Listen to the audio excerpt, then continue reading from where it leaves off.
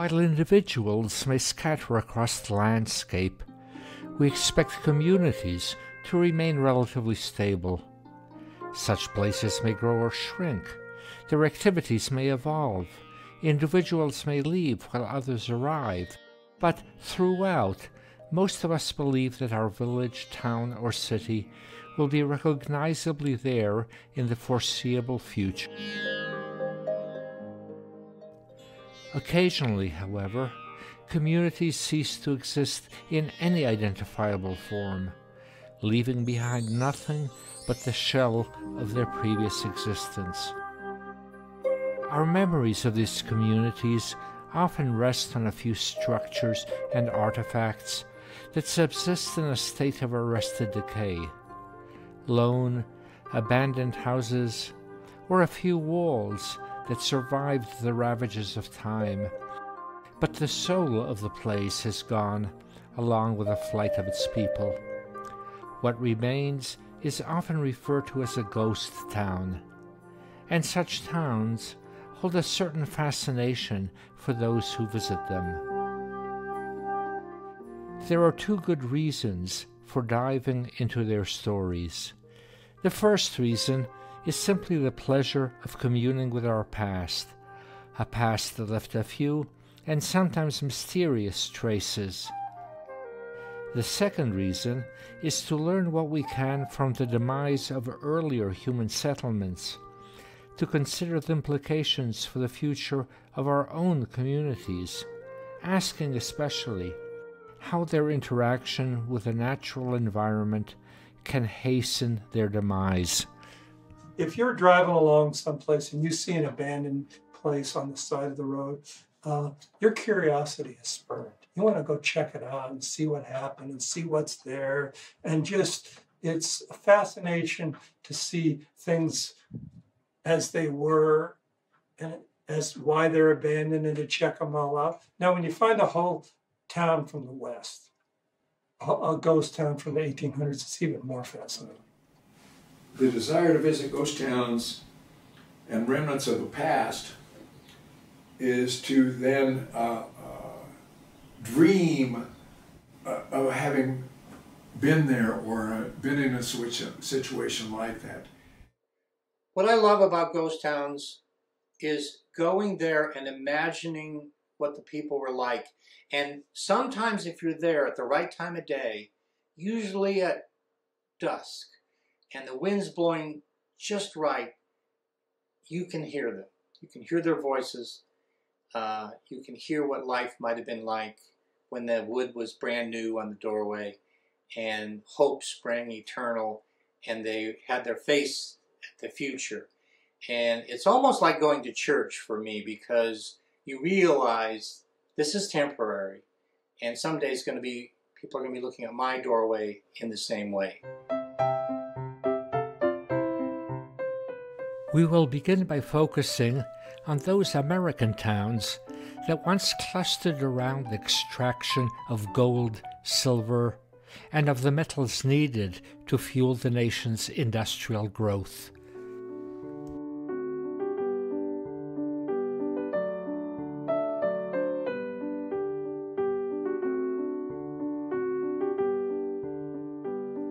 Many flocked to the mining towns of the West, but this can't have been an easy decision. What kinds of people would do this? Different types of people from all walks of life, you know, heading west, all seeking something different, whether it be fame, whether it be fortune, whether it be just for a chance for a better life. I believe there's 2 or 3 kind of people who came to boomtowns, and the first is very brave people, people who are willing to leave their homes and go someplace that they'd never seen before and try to make a living there. So that's number 1. Number 2 is that a lot of people had no choice. They didn't have a home. He came here with his fascination with minerals, fascination with the open space, fascination with adventure and excitement and new discovery and getting rich.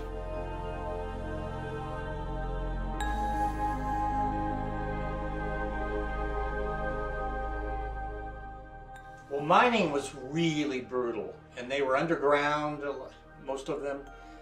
The shifts were long, they were dangerous, there were explosions, people died of suffocation. It was horrible.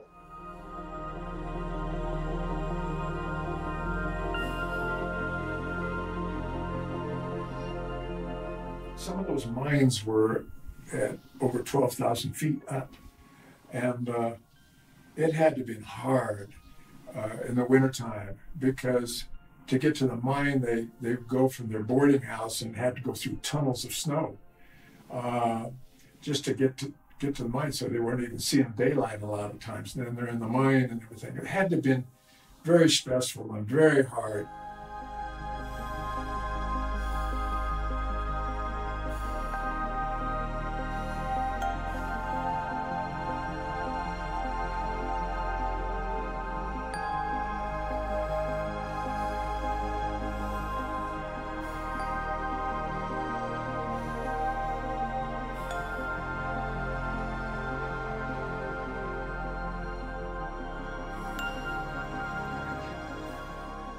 Well, everybody who comes out west wants to reinvent themselves and make a pile of cash. The majority of them did not. Very few of those miners became wealthy.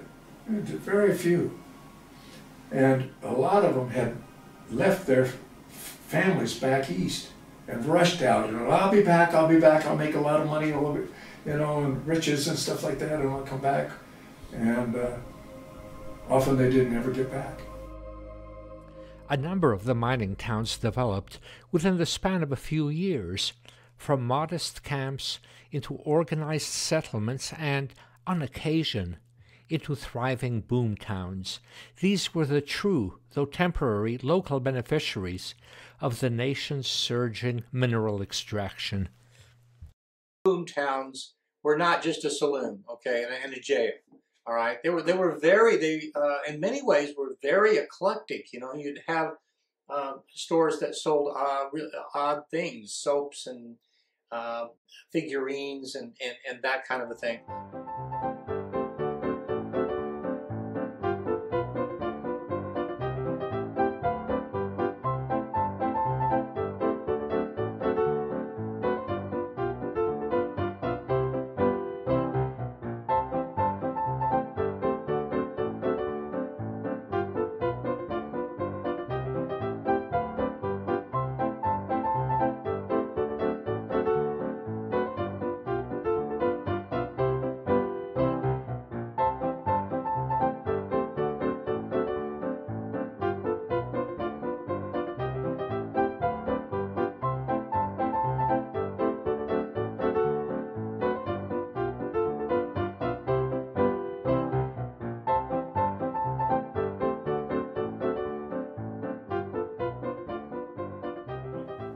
A place like Shakespeare really had no law.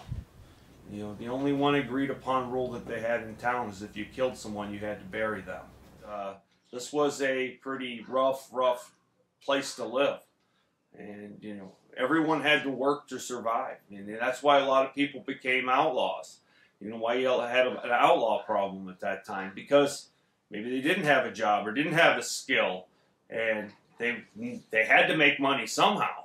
The history at Castle Dome was that if you did something bad and you were wanted by the law, you would dive in a mine shaft and you'd have your 45 Colt with you, and nobody's going to go down a ladder with you below them with a 45 Colt. So they never tried to apprehend people here because they would always go in the mines. They would wait till they got in the riverboat. So in the 1890s, there was a guy who had killed somebody here. And he was wanted by the law, and he went in the mine, and he hid out, and then he got out, and then he went through the desert, and they'd usually catch him on the river somewhere. Sometimes, communities had to take matters into their own hands. You had the vigilante committee here at Shakespeare. You know, if you were bad enough, you know, they would either kick you out of town, or they would just hang you. Mm-hmm. You know, usually if somebody was, you know, maybe somebody was just not maybe bad enough to be hung, they would try to just encourage them to leave town. And if they didn't leave town and it became a big problem, then you would just be hung. Yeah, hanging from the rafters in here, you know, isn't like a lot of other places. This is, you know, the hanging from the rafters in there isn't to drop you and break your neck. It's to pull you up and tie you off. So it'd be a pretty horrible way to be hung. But there are no tall trees here, so they did with what they had.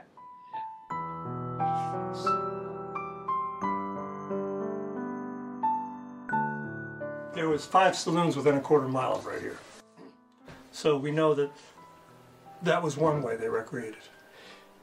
They would go to the saloon and they would drink and they would gamble. The saloons ran 24/7, and no women were allowed. That if you see a Western and there's women in there, that's post 1890s, because the saloon was the man's bastion of privacy, and they didn't want women in there. Okay.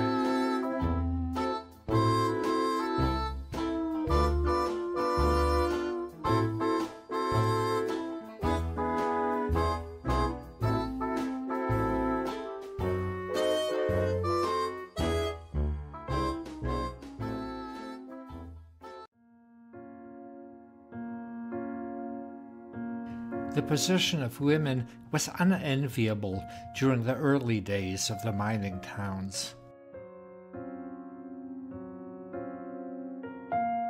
During that first mining boom here, there weren't many women.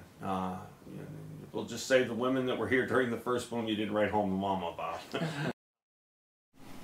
The women that did come west ended up in bad professions, prostitution, working as a laundress, you know, and shabby jobs. A lot went to prostitution at young ages, and by the time they were 30 years old, they were old and haggard, you know, from that kind of work. As mining settlements further developed, the position of women changed and improved. Prostitution in boom towns is an absolute phenomenon, but I don't think it was so much an either or that women were driven into prostitution. Maybe in some areas where it was really destitute and they didn't have a choice, but I think women had more choices than they did in the East, which was attractive to them, and they had more chance to do more things. Now, one of them may be prostitution. You know, that is an angle that you can make a lot of money at. One of the ladies who ran a saloon here, her name was Carmelita Mayhew, and she was here about 1910. And she owned the saloon and brothel at Castledome. And she was the madam, and she stayed here for 50 years.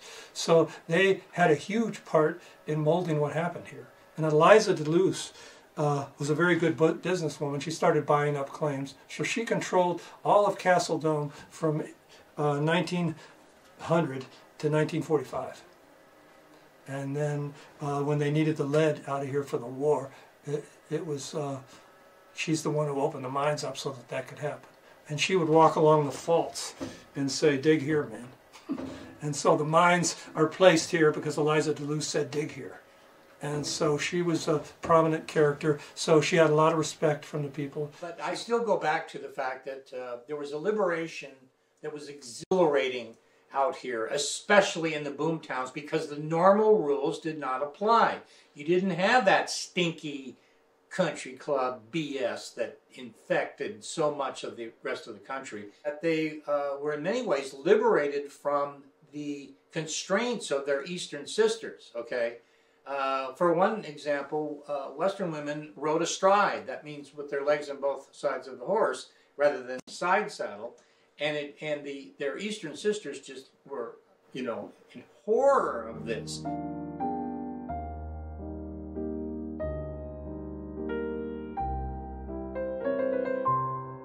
Sarah Lowndes was born in 1857 in the picturesque region of Staffordshire in England. At the age of 30, she left the English countryside, her friends, and her family, and set sail for America to marry Richard Bates, an Englishman who had emigrated 8 years earlier and whose wife had died the previous year.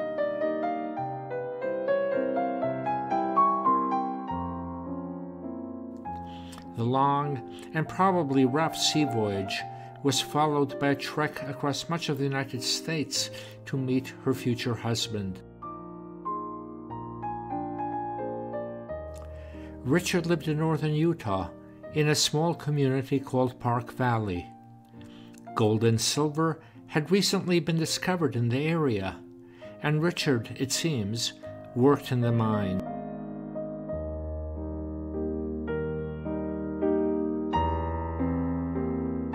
The country Sarah encountered was very different from the green and cozy English countryside she had left behind, and this may have looked harsh and forbidding when she first set eyes on it.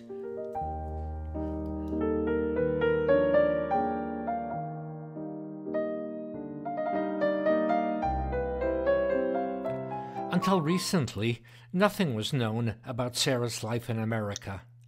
In the late 1960s, however, Richard Fike, while on a hunting trip in Utah, came across an abandoned wooden cabin. As he looked inside it, he made this discovery. The documents, letters, and photos found in this bag, which appears to have belonged to Sarah and Richard's son John, shed some light on Sarah's life in this remote Utah mining town.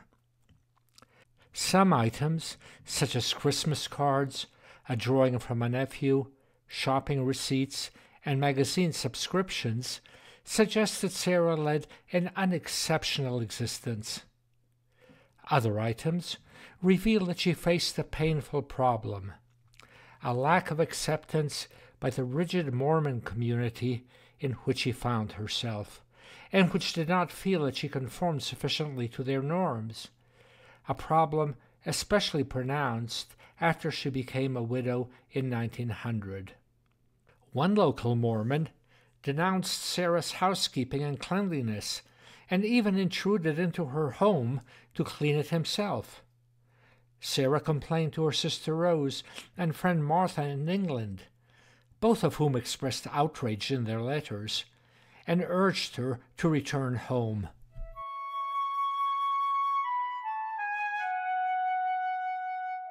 Dear Sarah, I was both glad and sorry when I received your letter.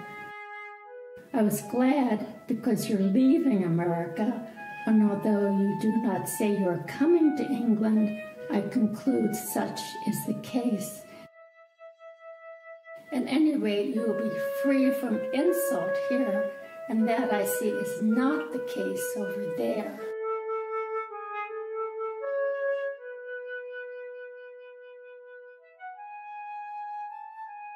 I wish they had got me instead of you, and I would show them right about face. You must try to get away from there as soon as you can. I don't know what you are doing among such people as they are. Can you not try to come to England again?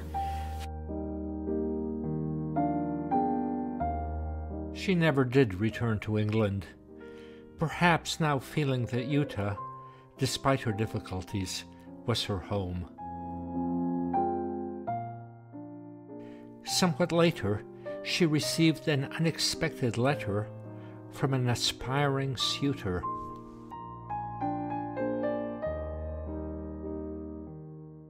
Dear Madam, Mr. Burgee, a neighbor of yours, prevailed upon me to write to you, in this way introducing myself to you.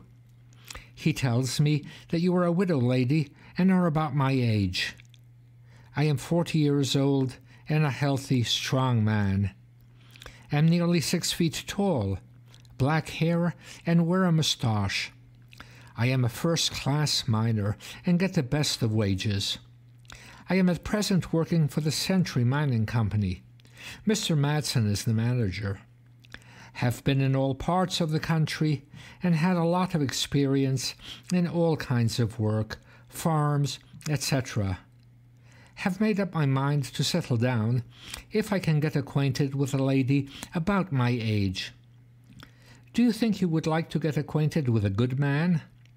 With any idea of uniting again? I am not a trifler, and do not wish you to think I am anything but a true gentleman.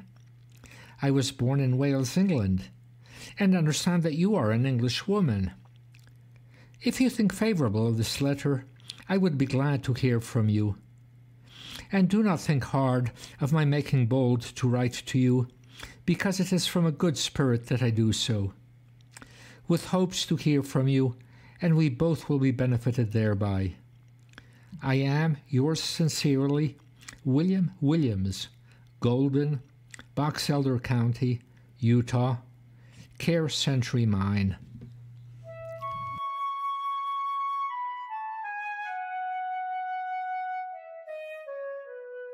We can imagine the pains William took in composing this letter, but we do not know how Sarah responded.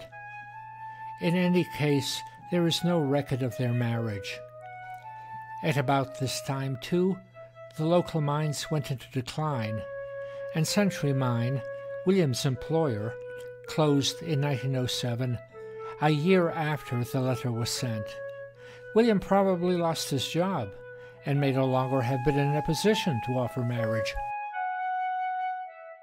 The region's population drifted away in search of better opportunities, and the town, like others around it, was on the path to becoming a ghost town.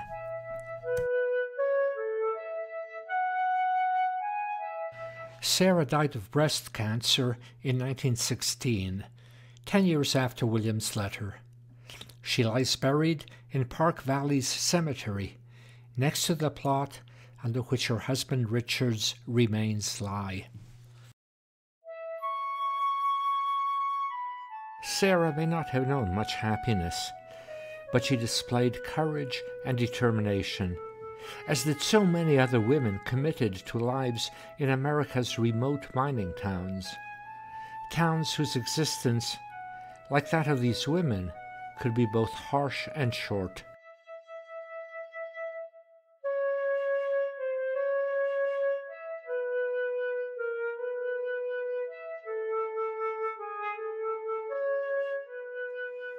What happened to the boomtowns is that inevitably reality caught up to them, especially those that were tied to mineral strikes, is you're only as good as the ledge or the vein would last.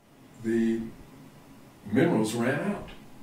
Minerals ran out, so they moved on, sometimes moving into a different state. People that would move from mining camp to mining camp back in those days, trying to find what they were looking for.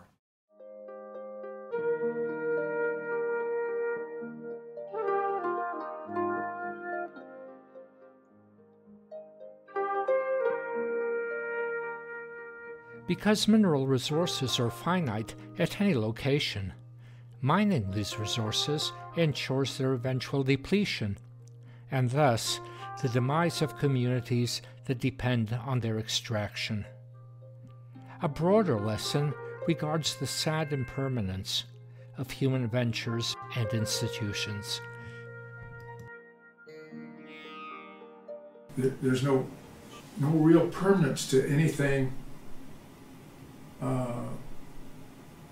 that we have.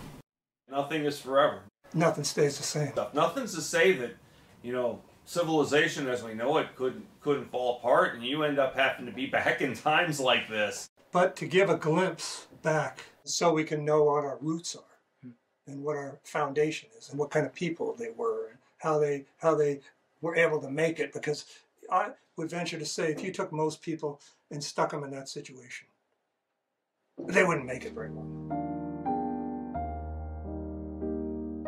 The life and demise of many mining towns was rooted in their relation to the mineral resources on which their existence depended.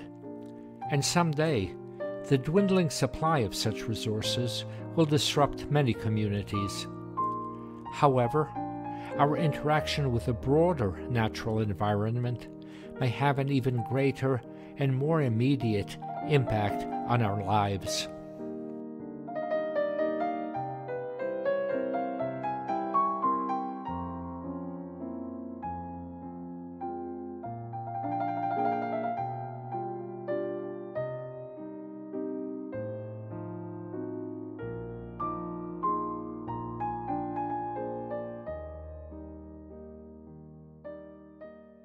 This was a time when a growing American population meant increasing demand for wheat and other grains, leading farmers to transfer more and more of what used to be prairie land into the service of grain production.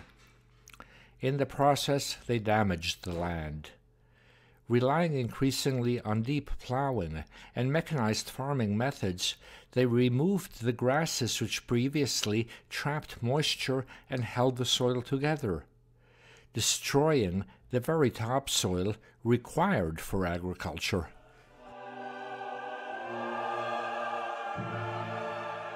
Worsening the problem of topsoil destruction, severe droughts hit the Great Plains in 1930, droughts that persisted through much of that decade.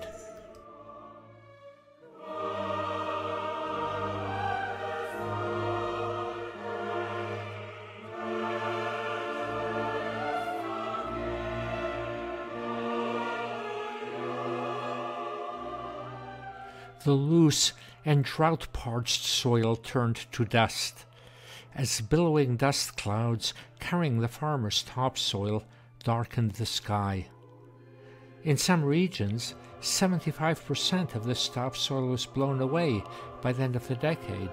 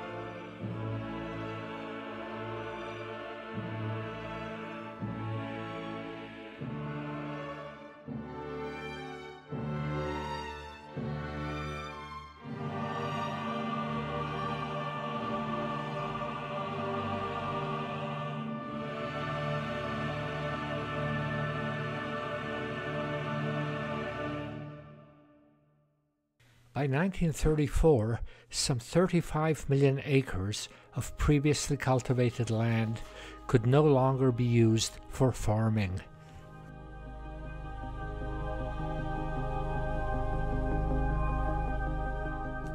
With the collapse of agriculture, farmers, and many others fled from the Plains states, abandoning their homesteads and heading west, mainly on Route 66, toward the promised land of California, and leaving behind them an environmental catastrophe that they were complicit in creating.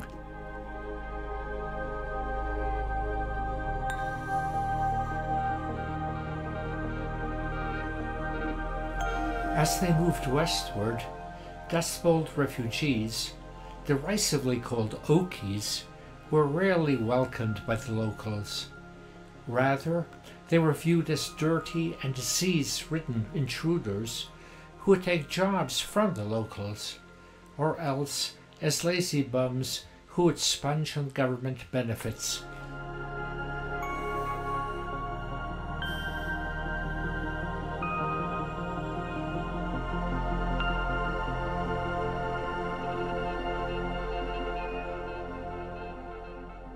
Though drought and Dust Bowl ended by the late 1930s, farmers were slow to reverse bad land management practices, and the regions most impacted by the Dust Bowl saw significant population losses and, in some places, nearly empty towns.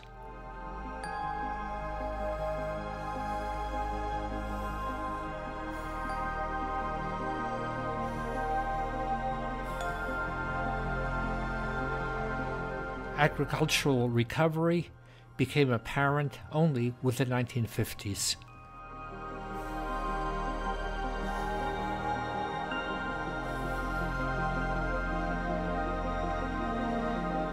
The life of Dust Bowl refugees presented a picture of human suffering easily identifiable with that of today's refugees, trying to escape grinding poverty and, at times, political violence by seeking opportunity and acceptance in more fortunate societies.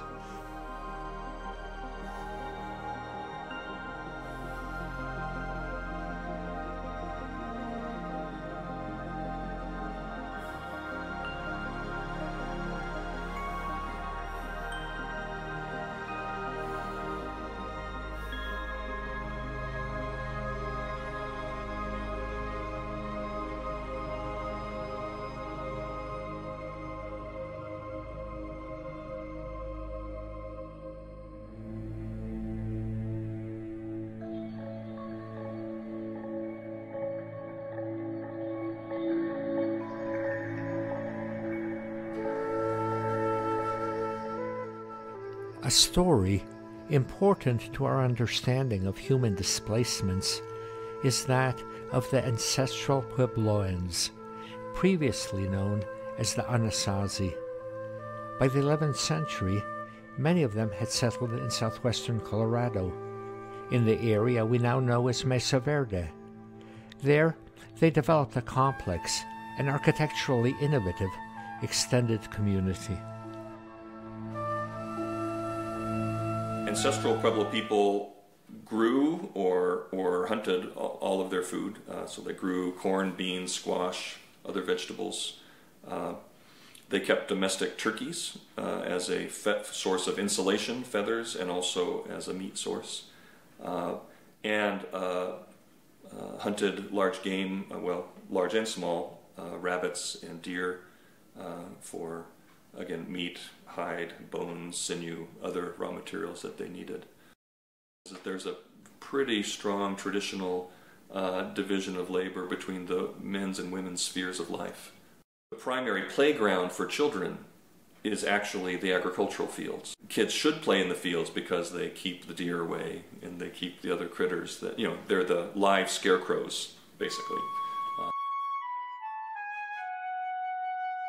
A distinctive feature of ancestral Puebloan architecture at the time was the large number of residences built into alcoves of the Mesa Verde cliffs.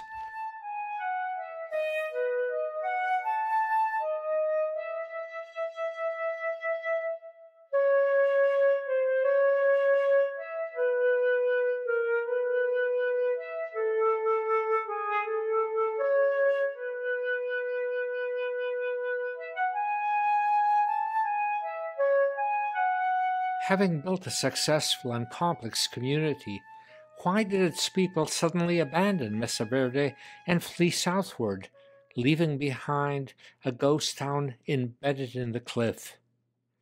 The move largely coincided with a painful drought during the last quarter of the 13th century, beginning in 1276. But this was only part of the story. Over the course of many centuries, Pueblo society was successful. The population grew. Parents had many children that survived to adulthood. More of them needed new lands to farm. The society needed to produce more food for everyone to be able to keep going.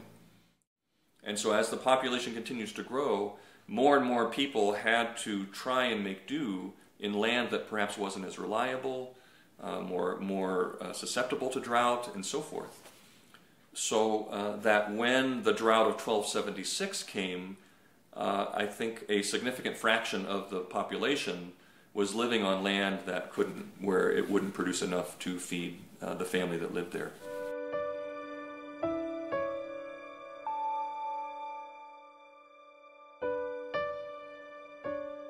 One of the places that Pueblo people moved in the late 1200s is to what is now known as Bandelier National Monument. It's an area in northern New Mexico, northwest of Santa Fe, where it's on a plateau that has canyons cut into it. In some ways it's reminiscent of the environment of Mesa Verde. It's interesting to compare the environments of the canyons in Mesa Verde and in Bandelier. The canyons at Mesa Verde are of a pretty hard sandstone. The material of the canyons at Bandelier is much softer than it is at Mesa Verde, and so you could excavate a room out of the sides of this volcanic tuff and move into it.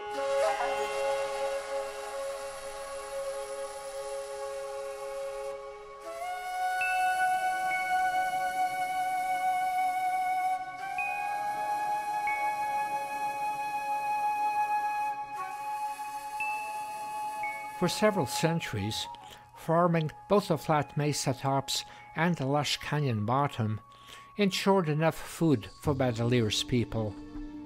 The problem, and as with Mesa Verde, was that vigorous food production fueled additional population growth, which along with intensive agricultural practices outstripped the land's ability to produce, especially on water-scarce mesa tops. At the same time, improvements in agricultural technology made farming the river plains increasingly attractive. As Pueblo ancestors learned more about the environment of northern New Mexico, they discovered that using the floodplains and digging ditches off of the streams and using the gravels to create microenvironments on the terraces above the streams was a more reliable way to produce food than farming the mesa tops.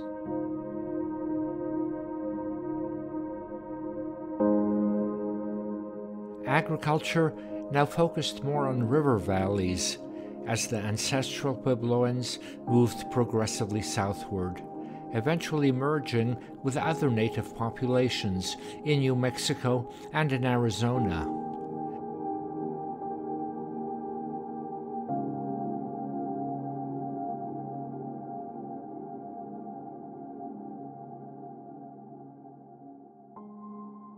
Today, those known as the ancestral Puebloans or Anasazi no longer exist as an identifiable people.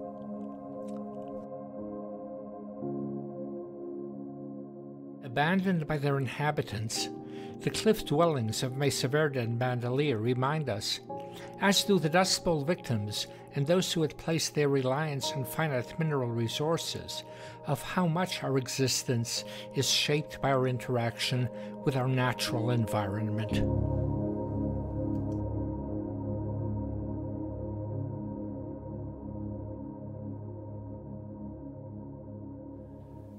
My understanding from spending time with contemporary Pueblo people is that there's a strong feeling that the human community and the forces of nature are not distinguishable from each other. There's a real emphasis on the wholeness of the human and non-human world.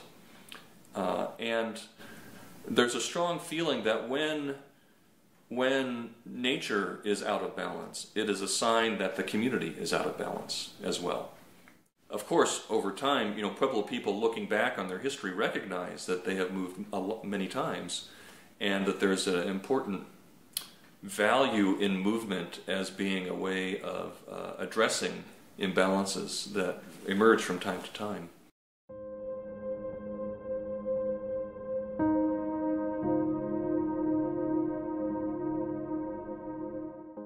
From the beginning, we talk about emerging into this world and starting a journey of migration, seeking a place in the world where we are in a deep relationship with the land and the beings that inhabit that land, a relationship of harmony and balance. There's almost nothing that isn't anthropogenic, and so that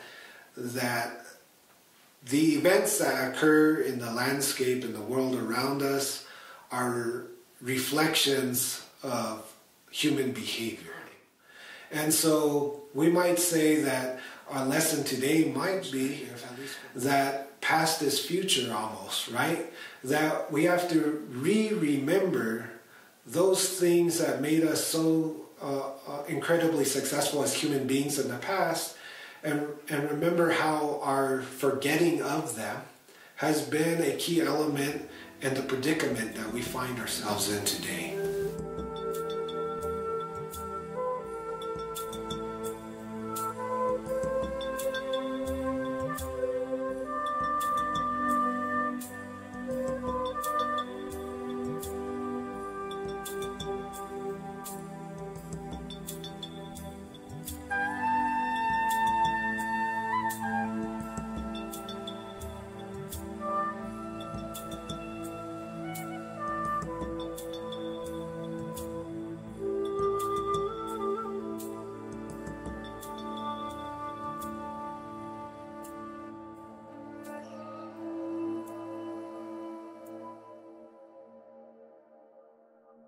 Climate change manifests itself in several ways, and its impact differs in different parts of the world. But it is best known for the rising temperatures it can produce, and it is getting hotter and hotter.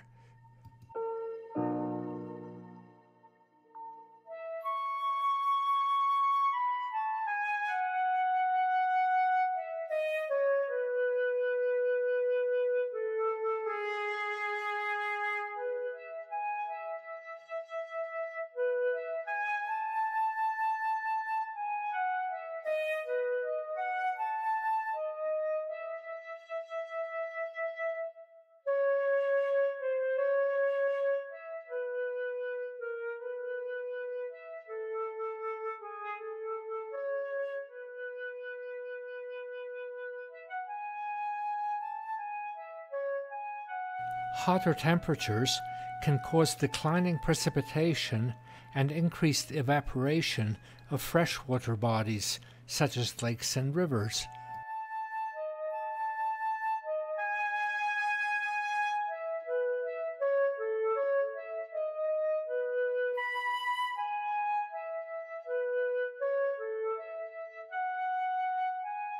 Major American reservoirs are experiencing historically low levels, as exemplified by Lake Mead, upon whose waters 40 million people depend.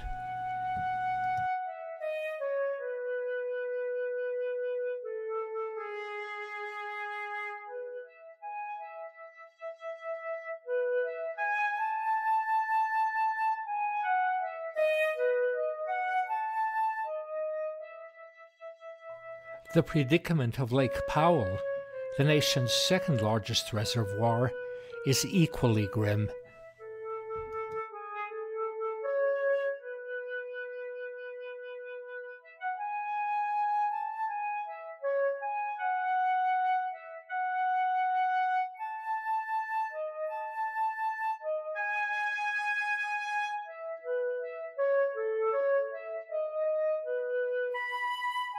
Heat-induced drought not only threatens fresh water supplies, it also endangers our forests.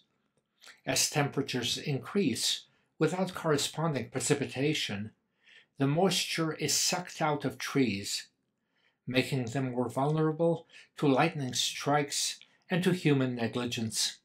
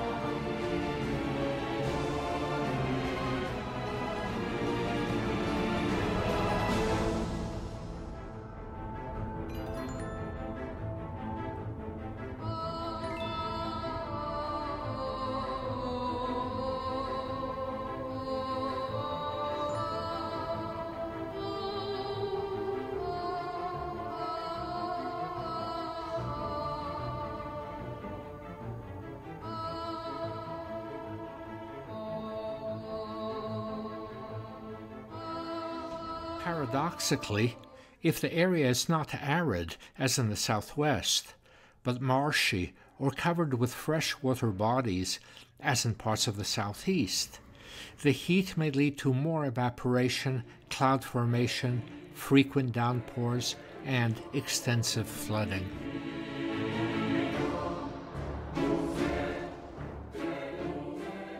Rising sea levels that threaten coastal habitats are also a consequence of a warming climate, a problem largely caused by the melting of glaciers and land-based ice sheets, as water that was once frozen on land is now added to our seas and oceans.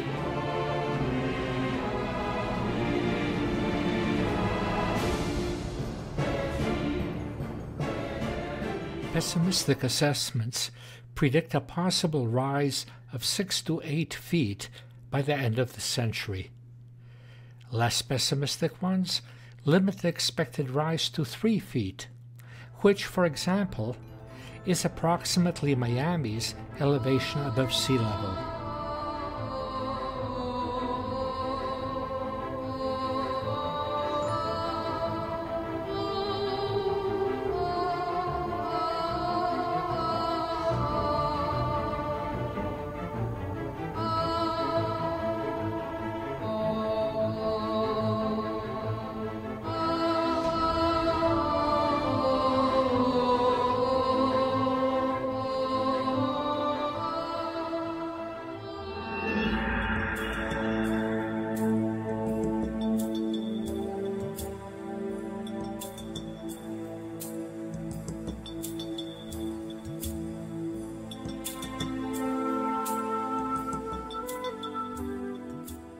Until recently, many Americans had moved in search of sunshine, beaches, or lower taxes, leading them toward areas that are now most vulnerable to environmental deterioration, and which they may soon be most likely to escape.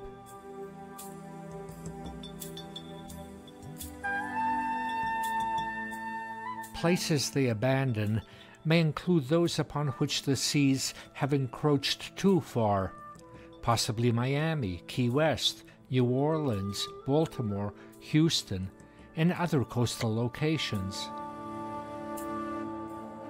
Places left behind could encompass towns like Phoenix or Albuquerque if excessive heat becomes increasingly intolerable. This could also include areas of the West and the Southwest, if people are driven from their homes by recurring wildfires.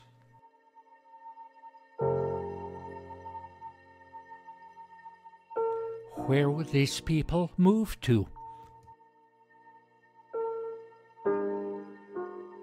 Many people and businesses as well might head toward the northeastern parts of the country, toward places that escape extreme heat, that are distant from the ocean or well above sea level, and that would not object to an influx of climate refugees. These are also places that, while now frigid, could have a temperate climate by the end of the century. Jesse Keenan, a Harvard professor who studied the issue, identified Duluth, Minnesota as a very promising climate haven. Buffalo, New York could also become a climate refuge, and the town's leaders hope that an infusion of a new population may revitalize the city's sagging economy.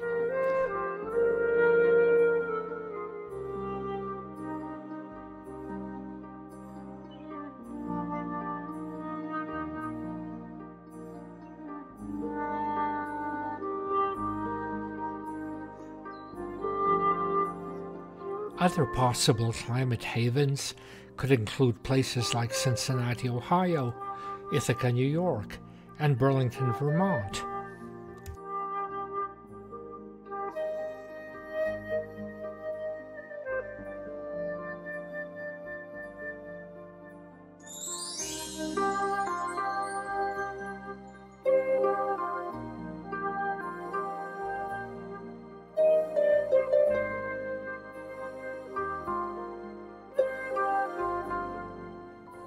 By the end of the century, many towns could be genuine ghost towns.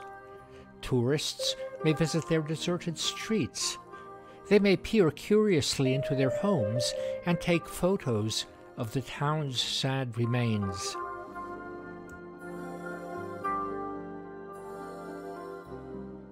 But it is unlikely that such places would be regarded, as were the abandoned western mining towns, as reflections of a romantic past, a past people enjoy connecting to, and whose legends, heroes, and villains are celebrated in popular films and fiction.